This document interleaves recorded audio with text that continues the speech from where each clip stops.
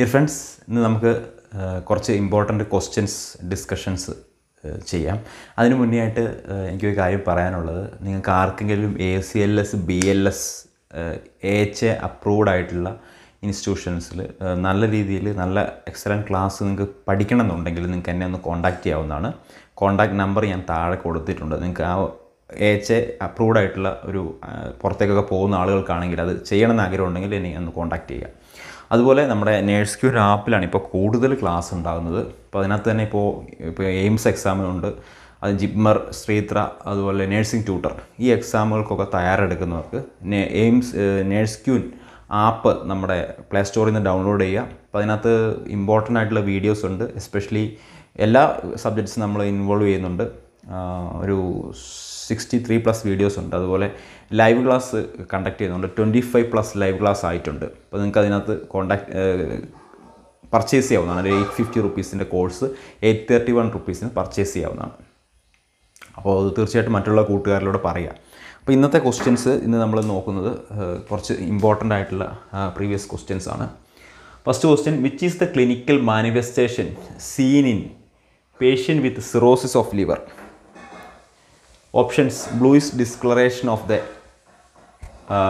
flank region, severe diarrhea with mucus and blood, asterisk left upper quadrant pain that radiate to back.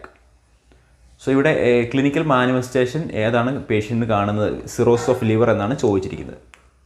Okay, അപ്പോൾ cirrhosis of liver എന്ന് പറഞ്ഞാൽ നമ്മുടെ liver cells damage ആകുന്ന ഒരു കണ്ടീഷനാണ്. സിമ്പിളായിട്ട് പറയുകയാണെങ്കിൽ ലിവർ സെൽസ് ഡാമേജ് ആകാതെ ഹെപ്പറ്റോസൈറ്റ്സ് എന്നുള്ളൊരു സെൽസ് ഉണ്ട്. നമ്മുടെ ലിവറിലുള്ള 80% ഓഫ് ദ സെൽസ് ആർ ഹെപ്പറ്റോസൈറ്റ്സ്.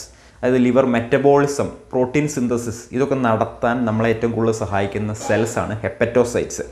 അതുപോലെ 80% അതാണ്. അതുപോലെ കുപ്ഫർ സെൽസ് എന്ന് പറഞ്ഞൊരു സെൽസ് ഉണ്ട് ലിവറിൽ. അതുപോലെ ലിവർ സാറ്റലൈറ്റ് സെൽസ് ഉണ്ട്. കുപ്ഫർ സെൽസ് എന്നുള്ളത് നമ്മുടെ മാക്രോഫേജസിനെ, ഇമ്മ്യൂൺ സിസ്റ്റം നമുക്കറിയാം, നമ്മുടെ രോഗപ്രതിരോധ ശക്തി കൂട്ടുന്ന രീതിയിലുള്ള നമ്മളെ മൈക്രോ ഓർഗാനിസംസ് വരുമ്പോൾ അവരെ അറ്റാക്ക് ചെയ്യുന്ന ടൈപ്പ് സെൽസാണ് ഇത് രണ്ടും. എസ്പെഷ്യലി കുപ്ഫർ സെൽസ്, മാക്രോഫേജസ് എന്നാണ് അതിന് അറിയപ്പെടുന്നത്.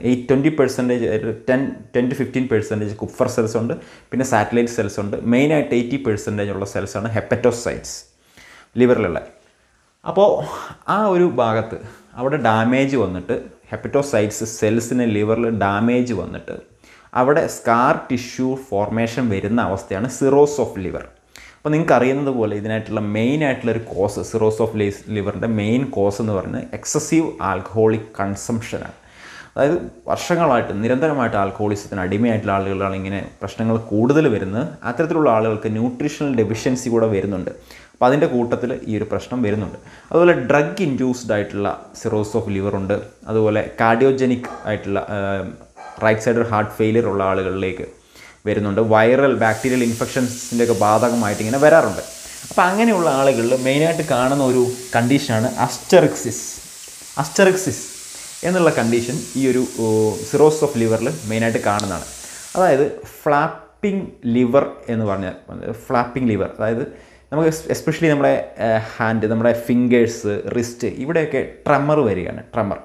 അപ്പോൾ ഈ ഒരു കണ്ടീഷനാണ് അസ്റ്ററിക്സിസ്. അപ്പോൾ ഈ ട്രെമർ വരാനുള്ള കാരണം നമ്മുടെ ലിവർ മെയിനായിട്ട് നമ്മൾ ടോക്സിൻസിനെയൊക്കെ പുറന്തള്ളാൻ മെറ്റബോളിസത്തിന് സഹായിക്കുന്നുണ്ട്. നമ്മളുണ്ടാകുന്ന എന്തെങ്കിലും ഇപ്പോൾ ആൽക്കഹോളിസം നമ്മൾ എടുത്തു കഴിഞ്ഞാൽ അതിലുള്ള ടോക്സിനെയൊക്കെ അരിച്ചു കളയുന്നത് ലിവറാണ്. അതുപോലെ ഡ്രഗ്സ്, അതുപോലെ മറ്റെന്തെങ്കിലും അസുഖങ്ങളോ ബാക്ടീരിയൽ ഇൻഫെക്ഷൻ, ഹെപ്പറ്റൈറ്റിസ് സി പോലെയുള്ള ഇൻഫെക്ഷൻ ഉണ്ടാകുമ്പോൾ ആ ഒരു ഇൻഫെക്ഷനെയൊക്കെ, ഹെപ്പറ്റൈറ്റിസ് സി ഈ ഒരു സിറോസിസ് ഓഫ് ലിവറിന് കാരണമാകുന്നുണ്ട്.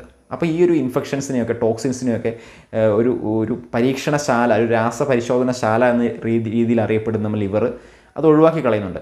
അപ്പോൾ ഇത് ഒഴിവാക്കി കളയാതെ വരുമ്പോൾ ഈ ലിവറിൽ നിന്ന് നേരെ ബ്രെയിനിലേക്ക് വരുന്നു. ബ്രെയിനാണ് നമ്മുടെ കൺട്രോൾ, മൂവ്മെൻറ്റും ബാലൻസും ഒക്കെ കൺട്രോൾ ചെയ്യുന്ന ഒരു പ്രധാനപ്പെട്ട ഓർഗൻ. അപ്പം ബ്രെയിനിന് ഡിസ്ഫങ്ഷൻ ഉണ്ടാകുമ്പോൾ ട്രെമർ ഉണ്ടാകുന്നു. അപ്പോൾ അസ്റ്ററിക്സിസ് എന്നുള്ളത് ട്രെമർ എന്നാണ് ഉദ്ദേശിക്കുന്നത് കേട്ടോ.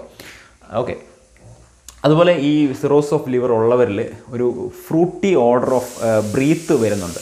ഫ്രൂട്ടി ഓർഡർ ഓഫ് ബ്രീത്ത് അതും കൂടെ നമ്മൾ നോക്കണം. അപ്പോൾ ഇവിടെ ഫസ്റ്റ് ഓപ്ഷനായിട്ട് വന്ന bluish discolouration of flank region, bluish discolouration of the flank region, ഇത് നമുക്ക് ടേണേഴ്സ് സിൻഡ്രം എന്നറിയപ്പെടുന്ന ഒരു അസുഖമാണ്, ഒരു സിൻഡ്രമാണ് ടേണർ സിൻഡ്രം. അപ്പോൾ ടേണർ സിൻഡ്രം കാണുന്നത് പാങ്ക്രിയാറ്റിസിലാണ്. അതായത് ഫ്ലാങ്ക് ഏരിയയിൽ ഒരു ബ്ലൂയിഷ് ഡിസ്കളറേഷൻ വരുന്നു. ഇത് വരാനുള്ളൊരു കാരണം ഹൈപ്പോകാൽസീമിയാണ്. ഹൈപ്പോകാൽസീമിയ leads to turners syndrome scene in acute പാങ്ക്രിയാറ്റിറ്റിസ്. അപ്പോൾ ഫ്ലാങ്ക് ഏരിയയിൽ ഒരു ബ്ലൂയിഷ് ഡിസ്കളറേഷൻ വരുന്നു. അതുപോലെ ഇതുപോലെ വേറൊരു സിൻഡ്രോം ഉണ്ട്, അതായത് കുള്ളൻ സൈൻ എന്ന് പറയും. കുള്ളൻ സൈൻ. കുള്ളൻ സൈനും നമുക്ക് ഈ ഒരു പാങ്ക്രിയാറ്റിസിൽ കാണുന്നതാണ്. നമ്മുടെ പെരി അംബ്ലിക്കൽ ഏരിയ, അംബ്ലിക്കസിൻ്റെ ചുറ്റും അല്ലെങ്കിൽ അബ്ഡോമിൻ്റെ ഭാഗത്തായിട്ട് ഒരു ബ്ലൂയിഷ് ഡിസ്കളറേഷൻ വരുന്നതാണ് കുള്ളൻ സൈൻ. അപ്പോൾ ഈ കുള്ളൻ സൈൻ ഉണ്ടാകാനുള്ള പ്രധാന കാരണം നമ്മുടെ പാങ്ക്രിയാറ്റിസിൻ്റെ വാസ്കുലേച്ചർ, അതായത് ബ്ലഡ് സപ്ലൈ അവിടെ ഡാമേജ് ആകുന്നതുകൊണ്ട്, പാങ്ക്രിയാറ്റിസിലുള്ള ബ്ലഡ് സപ്ലൈ ഡാമേജ് ആകുന്നതുകൊണ്ടാണ് ഇത്തരത്തിലുള്ളൊരു കണ്ടീഷൻ ഉണ്ടാകുന്നത്, കുള്ളൻ സൈൻ ഉണ്ടാകുന്നത്. ഇത് പ്രധാനം ഉണ്ടാകാനുള്ളൊരു കാരണം നമ്മുടെ ഈ ഒരു പാങ്ക്രിയാറ്റിൻ്റെ ഡാമേജാണ്. പാങ്ക്രിയാറ്റിസിൽ ഉണ്ടാകുന്ന 2 കണ്ടീഷൻസാണ്, ഇത് ഓർക്കുക, സൈൻസാണ് കുള്ളൻ സൈൻ ആൻഡ് ടേണർ സൈൻ. അതുപോലെ severe diarrhoea with mucus and blood, മ്യൂക്കസിൻ്റെയും ബ്ലഡിൻ്റെയും presence ഉള്ള സിവിയർ ഡയറിയ നമുക്ക് കാണുന്നത് ഏതിലാണ്? അൾസറേറ്റീവ് കൊളൈറ്റിസിലാണ്. അൾസറേറ്റീവ് കൊളൈറ്റിസും ഉണ്ട്, അതുപോലെ ക്രോൺസ് ഡിസീസും ഉണ്ട്. ഇത് രണ്ടും ഇൻഫ്ലമേറ്ററി ബവൽ ഡിസീസാണ്, അതായത് സിവിയർ ഡയറിയ ഉണ്ടാക്കുന്നു.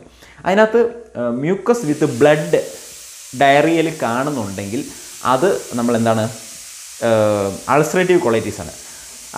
മ്യൂക്കസ് വിത്ത് പസ് ആണെങ്കിൽ അത് ക്രോൺസ് ഡിസീസാണ്.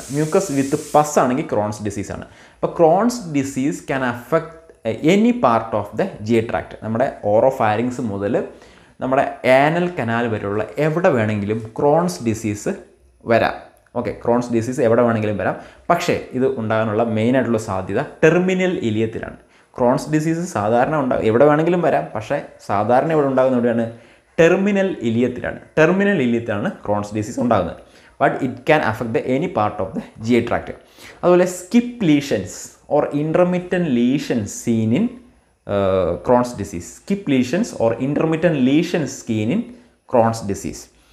അതുപോലെ ഈ ഒരു ക്രോൺസ് ഡിസീസ് നമ്മുടെ ഗ്യാസ്ട്രോ ഇൻറ്റസ്റ്റൈനൽ ട്രാക്റ്റിലുള്ള എല്ലാ ലെയറിനെയും ഒരുപോലെ ബാധിക്കുന്ന ഒരു അസുഖമാണ്. അതായത് നമ്മുടെ GI ട്രാക്റ്റിലുള്ള ലെയറാണ് ഏതൊക്കെയാണ്?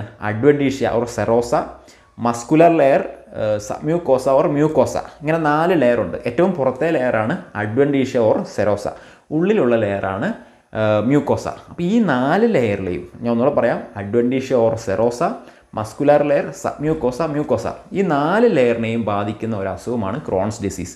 അത് ടെർമിനൽ ഇലിയത്തിലാണ് ഉണ്ടാകുന്നത്. ഈ 4 ലെയറിനെയും ബാധിക്കുന്നത് കൊണ്ട് നമുക്കിതിനകത്ത് ഫിസ്റ്റുല ഉണ്ടാകാം, അതായത് മറ്റുള്ള ഓർഗനിലേക്ക് ഒരു കണക്ഷൻ വരാനുള്ള സാധ്യതയുണ്ട്. അപ്പോൾ ഫിസ്റ്റുല ഉണ്ടാകുന്നത് ക്രോൺസ് ഡിസീസിലാണ്.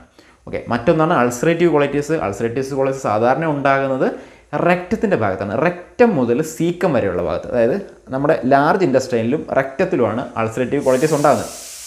റെക്റ്റം മുതൽ സീക്കം വരെയുള്ള ഭാഗം, സീക്കം എന്ന് പറഞ്ഞാൽ ഈ ഒരു ലാർജ് ഇൻറ്റസ്റ്റൈൻ്റെ തുടക്കമുള്ള ഭാഗമാണ് സീക്കം. ആ ഒരു അനാട്ടമി നിങ്ങളുടെ മനസ്സിലേക്ക് വരണം. സീക്കത്തിൻ്റെ ഭാഗമായിട്ട് വരുന്നതാണ് വെർമിഫോം അപ്പൻഡിക്സ് സീക്കത്തിൻ്റെ ഭാഗമായിട്ട് വരുന്നതാണ്. അപ്പോൾ ഈ ഒരു അൾസറേറ്റീവ് കൊളൈറ്റിസ് റെക്റ്റം മുതൽ സീക്കം വരെയുള്ള ഭാഗത്ത്. അപ്പോൾ ഇതിനകത്ത് ഉണ്ടാകുന്നത് സിവിയർ ബ്ലീഡിങ് ഡയറി ഉണ്ടാകുന്നു. ക്യാൻസറിന് പ്രധാനമായിട്ടും കാരണമാകുന്നത്, ഈ റെക്റ്റൽ ക്യാൻസറിനൊക്കെ കാരണമാകുന്നത് അൾസറേറ്റീവ് കൊളൈറ്റിസ് ആണ്, ക്രോൺസ് ഡിസീസ് അല്ല. അതുപോലെ ഈ ഒരു അൾസറേറ്റീവ് കൊളൈറ്റിസ് ഉണ്ടാകുന്നത് മ്യൂക്കോസൽ ലെയറിലാണ്, അതായത് inner layer of the GI ട്രാക്റ്റിലാണ്. എല്ലാ ലെയറിലും ബാധിക്കില്ല, inner layer of the GI ട്രാക്റ്റിലാണ് ulcerative colitis ഉണ്ടാകുന്നത്. ശ്രദ്ധിക്കുക, ഇതെല്ലാം പോയിൻറ്റ്സാണ്. അതുപോലെ അവിടെ ഇൻഫെക്ഷനൊക്കെ, ലാർജ് കൊളോണിൻ്റെ ഇൻഫെക്ഷനൊക്കെ വരാനുള്ള സാധ്യതയുണ്ട്. ഇന്നർ ലെയറിലാണ്, മ്യൂക്കോസയിലാണ് ബാധിക്കുന്നത് അൾസറേറ്റീവ് കൊളൈറ്റിസ് സാധാരണ. ഓക്കെ, അപ്പോൾ ഇതിന് ഇത്രയും കാര്യങ്ങളൊക്കെയാണ് ഈ ഒരു കാര്യത്തിൽ പറയാനുള്ളത്. ഇനി last, left upper quadrant pain that radiate to back. Last option, left upper quadrant or mid epigastric pain that radiate to back it's A severe pain condition scene in പാങ്ക്രിയാറ്റിസിൽ കാണുന്ന ഒരു കണ്ടീഷനാണിത്. Mid epigastric pain or left upper quadrant pain and radiate to back. അപ്പോൾ ഈ ഒരു pain ഉണ്ടാകുന്നത് നമുക്ക് പാങ്ക്രിയാറ്റിസിലാണ്. Okay, അപ്പോൾ നമ്മളിന്ന് just കുറച്ച് ഇമ്പോർട്ടൻ്റ് ആയിട്ടുള്ള പോയിൻറ്റ്സുകളാണ് ഡിസ്കസ് ചെയ്തത്. ഇതുപോലെയുള്ള കൂടുതൽ ഡിസ്കഷൻസ് വീഡിയോസ് നിങ്ങൾക്ക് വേണമെങ്കിൽ നിങ്ങൾക്ക് നമ്മുടെ ആപ്പ് പർച്ചേസ് ചെയ്യാവുന്നതാണ്. അപ്പോൾ ഇതുപോലെയുള്ള വീഡിയോസ് ഞാൻ ഇടയ്ക്ക് റെഗുലറായിട്ട് നമ്മുടെ യൂട്യൂബ് ചാനലിലും അപ്ലോഡ് ചെയ്യുന്നുണ്ട്. ഓക്കെ, അപ്പോൾ 2 കാര്യമാണ്, ഒന്ന് ACLS BLS, അതുപോലെ നമ്മുടെ ആപ്പ്, ഈ ഒരു ആപ്പ് പർച്ചേസ് ചെയ്യാവുന്നതാണ്. So thank you for watching. All the best. Stay safe. Please share this video to your friends.